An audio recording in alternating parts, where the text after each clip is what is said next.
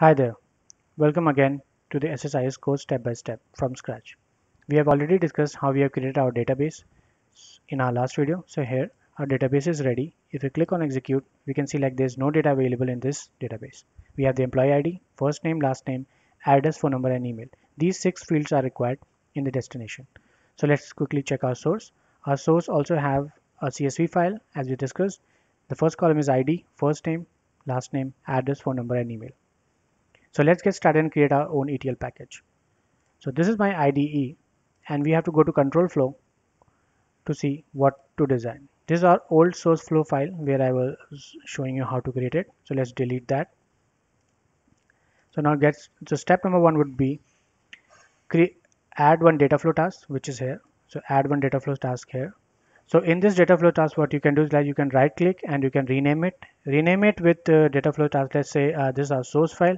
So I'll say like this is called my source file. And when this source file has been renamed, this is our data flow. We'll double click it and it will automatically take us to this tab. It's called data flow. So let's give it some time. It will take, oh, it's done. So double click and you can see like we have already uh, landed into the data flow tab. So now in this data flow tab, we'll take the source and destinations. So this is our source. Since this is a CSV file, I'll take a flat file source. I'll right click, I click on rename, and then I click on CSV input file. And as you can see, like there's a red cross mark here, which is saying the connection manager is not available. Yes, that is correct. So let's remove this error, right click and edit.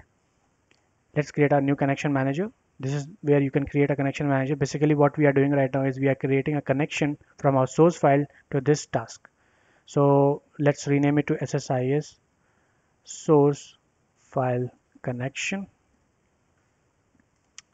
and then we'll choose our file from our destination. So since this is a CSV file, this is our source folder.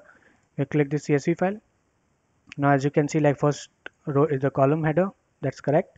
Let's go ahead and see the data in the columns. Yeah, it is available.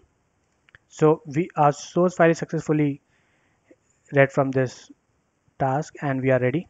Let's click on OK. As you can see, the error has been gone, and click on OK, and the red cross error is also disappeared now. So we are all set with the source file. Now in this use case, what I'm going to do is like I'm going to read the data from source and enter into the destination table, and the destination is this table which is right now here. If I execute this, there's no data available. So let's go back here, and the transformation will be our next use case. So first I will show you how to read the file from the source and load it into the destination. And once that is run successfully, as a second step, we're going to add one transformation in the source file and then add the data in the destination. So that is a separate step. So let's complete the first case. So we have the source ready. Now let's take the destination. In the other destination, we'll take an ADO.NET connection. Why? Because we already have the SQL Server database. So ADO.NET connection is used for SQL Server database destination. If you have other databases, you can use like if you want to take the file in the output of an Excel, you can take Excel destination or flat file or any ODBC destination, so whatever whatnot here. So that's up to you. So right now we are using the SQL Server database, so I am taking ADO.NET destination. Here you can see the red cross mark is also here, so let's get rid of it. First of all, before editing the connection manager for destination, make sure it is connected to a source. A destination is not completed until unless it is connected to a source. Because if you right click and edit on it, it will say that the component, no input component is available. So that's why you need to connect it. So here two options are available. The blue arrow is for the next step and the red arrow is for the error. In case if you get the error, you can perform a step on this red arrow. For example, if there's an issue with the source table, you can trigger an email, or you can record the data, or you can log the issue or error. You can do this by using this red arrow. And for the blue arrow, you can take it, scroll it down and attach it here. If you still click on this CSV input file, you can still take this red arrow and put it some on error or event handler. But we are not going to do that in this case, so let's get rid of it. All right, so now we have done that. So what we're gonna do is we're gonna configure this one, click on edit, and here we need to connect our new connection manager. So once we click on new, as you can see, it is already connecting because it is already stored. Let's delete that. Let's create a fresh new. Once I click on drop down in the server name, it will start reading the server name from my system, and it will pick up the server name, which is my SQL Server database server, from my system and automatically list it down in the server name drop down. So what we're gonna do is, yeah, here you can see that it is here. Now we will select our database, so my employee DB, and click on test connection. Test connection succeeded. All right, so we are all set. Click on OK, and once it is OK, now you can see my employee DB is available. Now which table do you want to populate? You can select it from here. I want to populate employees table, and I can see in the preview that my employee table has these columns. You can see like first employee ID, first name, last name, address, phone number, and email. All right, perfect. So this is a bulk option. If you want to store or load the data in bulk, for example 1000 records per transaction, you can do that as well. So that is why we have checked this. So let's do, you can also configure it later. So let's go back to the mapping section. In the mapping section, you can see like two of the fields are automatically getting mapped. However, rest of the fields are not getting mapped, and the reason is because in the source and the destination, the name of these fields are same. For example, address has the same name, email has the same name. However, for the ID, we have employee ID. For first name, we have a space in the source, first name, last name, and similarly in the phone number. So if it is not mapped or automatically, we can map it manually. You can go ahead in the input column and select ID. You can go ahead in the this section called first name, and now you can go ahead and select the last name. Address is mapped, phone number we mapped it. Now email in and email has been mapped here as well.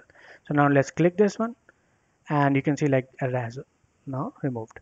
So we are ready. Our source and destination is ready. Configuration is done, and we are ready to execute our package. So let's first check our database do not have any data available, no data available. Now let's go back and execute. So in order to execute it, either you can press F5 or you can go here and click on start. So once you click on start, it will initiate the package and it will start executing it. So as soon as I have clicked start, it will take some time to initiate this execution. So let's give it some time.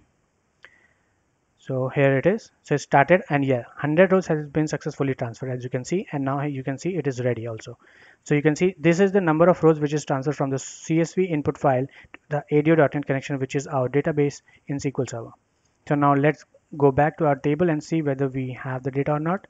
Click here, and yes, this is performed successfully. So we have done our first use case, and we have completely uploaded successfully all the data in our database. Here you can see all the 100 records has been uploaded, and our file also have the 100 records. If you see here, this is the first row is the ID, and if I scroll down at the bottom, we have this 101 minus 1, which is 100 records. So all the 100 record has been imported in our database. So this is our first example, and we have created our first SSIS package. In order to stop this execution, you can just click here, and this will stop it. So that's it. So congratulations, you have created your first SSIS package, and I think this is the first step in the direction where you will be mastering this technology. All right, so this is all for this video. We have created our first SSIS package for the source to destination. In our next video, we're going to see how we can add a transformation step in between and read the data from source, do some transformation, and add the data in the database. So that's all for this video, and I'll see you in the next video. Till then, take care and goodbye.